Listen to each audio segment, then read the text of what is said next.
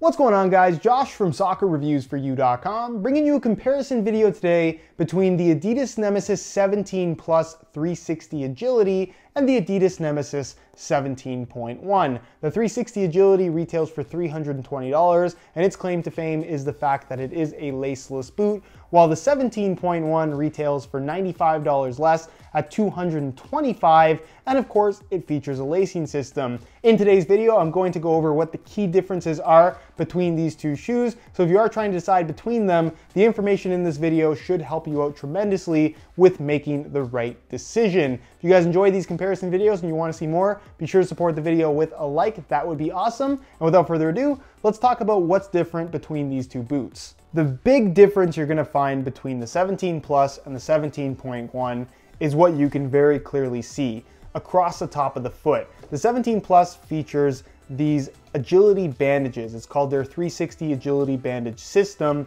which is essentially these elasticated straps that you can see they wrap two straps this way and then two straps underneath, but only one of these straps extends until about this point. So that is essentially what's holding your foot in place inside the shoe. It's fully elasticated and it's very, very stretchy. All the straps are held together by these stitches, as you guys can see, and there's pretty much nothing else happening on the inside of the boot. It's just these elasticated straps, a single layer of elasticated straps. So when you put the shoe on, it's actually really easy to get on for a laceless boot, which is kind of unusual, and they feel really comfortable, but this center part is very, very stretchy. So in terms of lockdown and just having your foot feel really secure inside the boot, you don't necessarily get that sensation. There's a lot of movement, especially under quicker, more intense movements, just because this material stretches really, really easily. Think about if you can stretch it this easily with your hands, think about how much force is applied when you actually have these things on your feet and you're running at full tilt. Let's say if you're 160, 170 pounds, that's a lot of force. This is gonna stretch quite a bit. So it's not necessarily gonna have the most responsive feel. With the Ace 17.1, you can see the material used here is not quite the same. You have two elasticated straps coming from the lateral side, but it cuts off at this point, which is a little bit different than what you'll find on the laceless variation. Instead of having the straps all the way across the middle, you basically have one piece of material that extends from here all the way here and then goes through this part right here. You can see they put the graphic right there where the straps would normally be, but basically it's just this thin elasticated material, and the reason why they don't have to do the straps is because you have a lacing system instead using a dual lace hole setup. It's a short lacing system, basically just 4 positions, but it's very effective in terms of locking your foot in place. You put your foot inside the shoe, and prior to tying the laces, they almost feel identical on feet. But once you tie the laces tight, you secure both sides of the shoe together, and of course the middle part, everything is stabilized, your foot's locked in, you have pressure pushing your heel into the back of the shoe, and your foot definitely does not slide around nearly as much as what you'll find with the laceless variation. So from a performance standpoint, in terms of responsiveness, this is much better in comparison to the laceless variation. So if that's something that you're after, having the most responsive feel possible, definitely the laced version, the 17.1, is the one to go for. Whereas again, the laceless version, it has its quirks to it.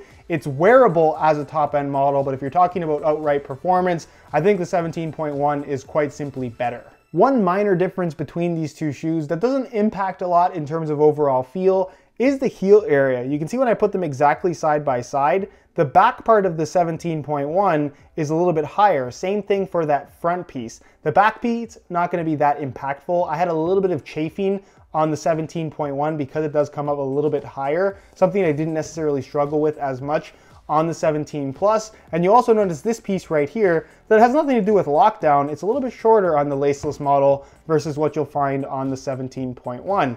Again, not exactly sure what the reasoning is, but I figured I'd point it out to you guys anyways. In terms of touch, there is virtually no difference between these two boots. They feature the exact same construction for the upper, aside from the central part that I talked about earlier in the video. You get the Agility Knit 2.0 mesh-based synthetic at the front of the shoe, which is the thinnest material you'll find on the entire upper. It's soft, it's flexible, it offers a good touch on the ball, and then the rest of the upper is made up of the agility bandages backed by a synthetic suede padded liner. So the overall touch on the ball is one that is very, very soft, not overly thin if I'm completely honest. If you're looking for a true barefoot feel, maybe these aren't the best option for you, but they definitely are thin, but you get that padded sensation as well. Overall, I really like the touch, But again, if you're thinking that the laceless variation is going to offer a better touch because of the lack of laces, that's not really the case here. They pretty much feel identical in regards to touch on the ball. As far as traction is concerned, again, no difference here whatsoever. Both boots feature the exact same torsion frame sole plate, which offers really good flexibility. It moves nicely with your foot,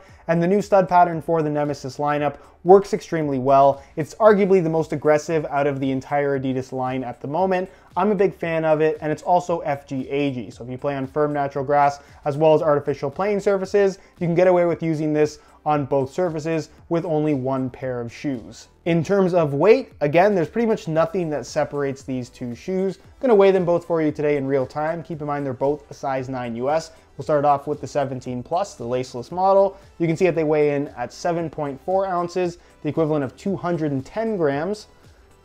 Change it back there to ounces, pull these off. We'll throw on the 17.1, and you can see that they weigh in at 7.5 ounces, 213 grams. You're looking at a 3-gram difference between these two shoes, which I can 100% assure you, you are not going to feel either in hand or on feet. So weight should not be a deciding factor here. In regards to fit, there again is not a huge difference between these two shoes in terms of the overall shape. It's pretty much the same upper, which lends itself to having a very similar feel. The difference is going to be the fastening system, where the laceless boot feels more loose and less secure than what you're gonna find with the 17.1, just because you don't have the adjustability aspect with not only this boot, but any laceless boot.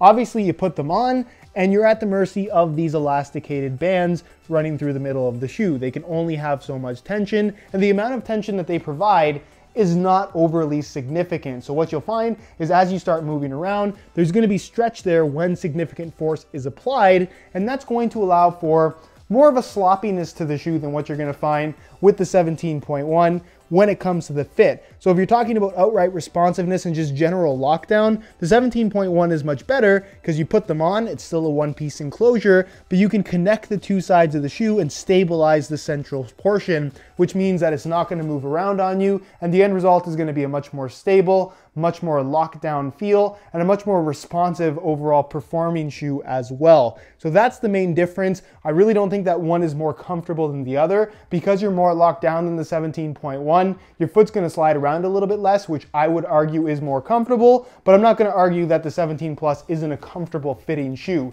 It feels fine, but if you really like a tighter, more responsive, locked-in sensation, I think the 17.1 is the better option for you. And as far as overall width and sizing is concerned, they're gonna fit most people. They both have a decent amount of width to them. If you have super wide feet, maybe not the best option, but for most people, you shouldn't have too many issues. And both shoes run true to size as well. I'm wearing my usual size 9 US here, and the fit and the length is absolutely perfect. So if you are looking to order either of these two shoes, I would personally recommend going true to size. All right, guys, so that is it for my comparison between the 17 Plus and the 17.1 variations of the Nemeziz. If it wasn't entirely clear throughout the video, my preference is the 17.1. That's not to say that the 17 Plus is a bad shoe, but for me, I prefer the more locked in, tighter fit that you can get from the 17.1 because of the lacing system, and really that is the main difference between these two shoes. No laces or laces. I think the lacing system works better in terms of the overall functionality of the boot,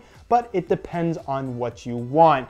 Anyways, if you're interested in either of these two shoes, there'll be links to the review pages on my website down below in the description of this video. And on those pages, you will find buy it now links with exclusive SR4U coupon codes, where you'll be able to pick them up below their normal retail prices. So if you're interested in either of them, links down below, go ahead and check it out. If you have any questions regarding these shoes, leave them down below in the comments, and I definitely will get an answer out to you. If you guys enjoyed today's video, found it helpful and informative, be sure to support it with a like. That would be fantastic. Subscribe if you haven't already for daily videos on all the latest and greatest soccer gear. You can find all my social media information linked down below in the description as well. And other than that, guys, hope you enjoyed today's video. And as always, thanks for watching.